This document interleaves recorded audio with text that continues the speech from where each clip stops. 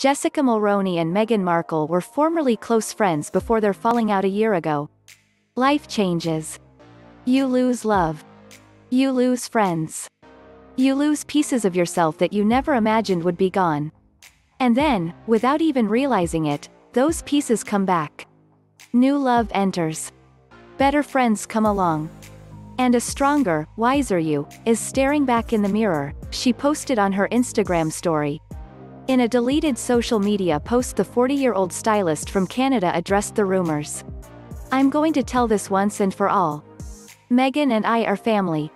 She is the kindest friend and has checked up on me every day," she wrote in an Instagram post last year.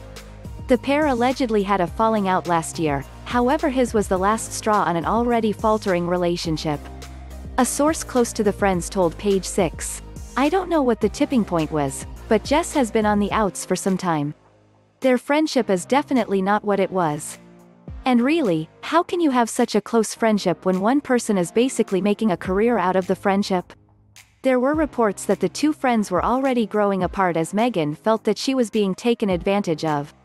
The two have been friends for many years and even worked on the popular TV drama, Suits, that was filmed in Canada. Ms. Mulroney's 3 children all were a part of Meghan and Prince Harry's wedding in 2018.